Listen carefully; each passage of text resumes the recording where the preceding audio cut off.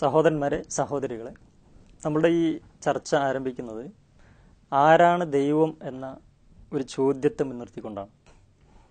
ആരാണ് ദൈവം എന്ന ചോദ്യത്തിൻ്റെ ഉത്തരം നമ്മൾ കണ്ടെത്തുമ്പോൾ ആരായിരിക്കണം മനുഷ്യൻ്റെ ദൈവം എന്ന ഒരു മറുചോദ്യത്തെ ഉത്തരം തേടിക്കൊണ്ട് വേണം ആരംഭിക്കാൻ. മനുഷ്യൻ്റെ ദൈവം മനുഷ്യനേക്കാൾ ഉന്നതനായ, അവനേക്കാൾ ശ്രേഷ്ഠമായ, അവനേക്കാൾ ശക്തനായ ഒന്നായിരിക്കണം എന്ന കാര്യത്തിൽ ഒരാൾക്കും തർക്കമുണ്ടാവില്ല. അതേസമയത്ത് മനുഷ്യനാകട്ടെ ഭൂമിയിൽ മറ്റ് ചരാചരങ്ങളിൽ നിന്നെല്ലാം വ്യത്യസ്തമായി എല്ലാത്തിനെയും കീഴടക്കി ജീവിക്കുന്ന ഒരവസ്ഥയാണ് നമ്മൾ കാണുന്നത്.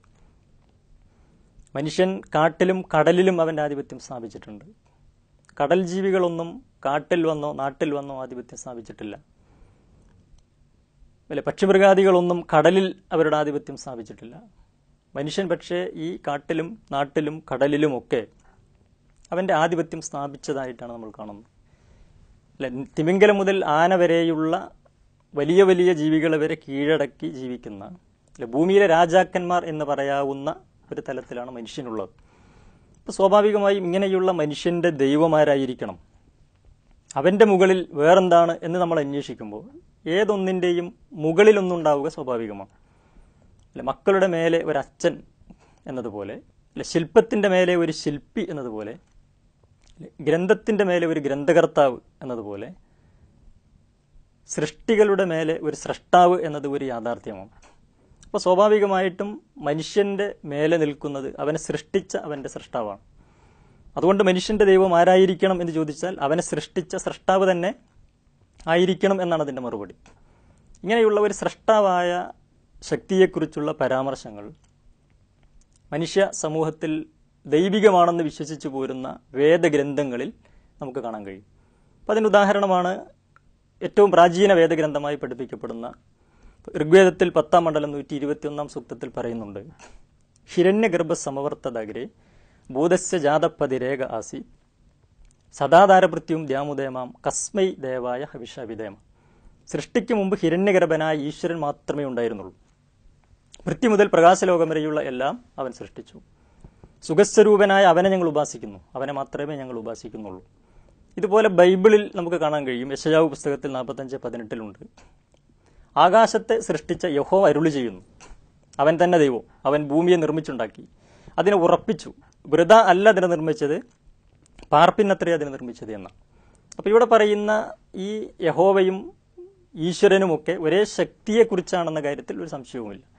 ഖുർആനിൽ അള്ളാഹു എന്ന് പറയുമ്പോൾ അർത്ഥമാക്കുന്നത് എന്താണ് എന്നതിനെക്കുറിച്ച് 2-ാം അധ്യായത്തിൽ 117-ാം വാക്യത്തിൽ പറയുന്നുണ്ട്: ബദിഉസ് സമാവാത്തി വൽ അർള്, മുൻ മാതൃകയില്ലാതെ ആകാശഭൂമികളെ സൃഷ്ടിച്ചവനാകുന്നു അവൻ.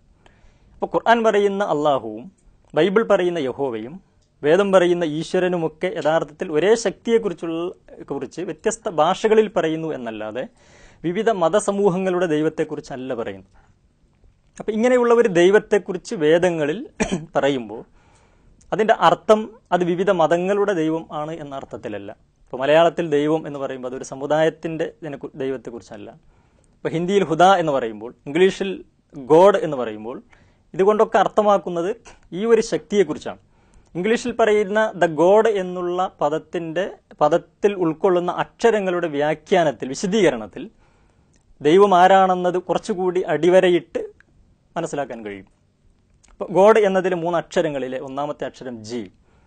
ജനറേറ്റർ എന്നതിൽ നിന്നാണ് അത്രേ അത് ഉദ്ഭൂതമാകുന്നത്. അത് ജനറേറ്റർ, അതിന് ജന്മം നൽകുന്ന, അല്ലേ, അതിൻ്റെ ഒരു സൃഷ്ടാവ് എന്നുള്ള അർത്ഥത്തിലാണ് ആ ഒരു അക്ഷരം തുടങ്ങിയിട്ടുള്ളത്. അതുപോലെ ഓ എന്ന അക്ഷരം കൊണ്ട് അർത്ഥമാക്കുന്നത് ഓർഗനൈസർ, അതിൻ്റെ ഒരു സംഘാടകൻ, അതിനെ സംരക്ഷിക്കുന്ന, അതിൻ്റെ സ്ഥിതിയെ അതിൻ്റെ പരിപാലിക്കുന്ന ഒന്ന് എന്നുള്ള അർത്ഥത്തിലാണ്. ഡിസ്ട്രോയർ എന്ന് പറയുമ്പോൾ നശിപ്പിക്കുന്ന, വെച്ചാൽ സംഹരിക്കുന്ന. അപ്പോൾ സൃഷ്ടിസ്ഥിതി സംഹാരത്തിൻ്റെ ശക്തി ഏതാണോ ആ ശക്തിയാണ് യഥാർത്ഥത്തിൽ ഗോഡ്. ഈ ഒരു ശക്തിയിലേക്കാണ് വേദഗ്രന്ഥങ്ങളൊക്കെയും മനുഷ്യനെ യഥാർത്ഥത്തിൽ ക്ഷണിച്ചിട്ടുള്ളത്. വിശുദ്ധ ഖുർആൻ 2-ാം അധ്യായം 21-ാം വാക്യത്തിൽ മാനവ സമൂഹത്തെ മൊത്തത്തിൽ അഭിസംബോധന ചെയ്തുകൊണ്ട് പറയുന്നു: യാ അയ്യുഹന്നാസ്, അല്ലയോ മനുഷ്യരെ, അഅ്ബുദു റബ്ബക്കുമുല്ലദീ ഖലഖക്കും വല്ലദീന മിൻ ഖബലിക്കും ലഅല്ലക്കും തത്തഖൂൻ. നിങ്ങളുടെയും നിങ്ങൾക്ക് മുമ്പ് കഴിഞ്ഞു പോയ എല്ലാവരുടെയും സ്രഷ്ടാവായ ദൈവത്തിന് നിങ്ങൾ വഴിപ്പെടുവിൻ, നിങ്ങൾ രക്ഷപ്പെട്ടേക്കും. അപ്പോൾ മനുഷ്യൻ്റെ രക്ഷയുടെ വഴി സ്രഷ്ടാവായ ദൈവത്തിന് വഴിപ്പെടലാണെന്ന കാര്യമാണ് ഇതിൽ നിന്ന് വ്യക്തമാവുന്നത്.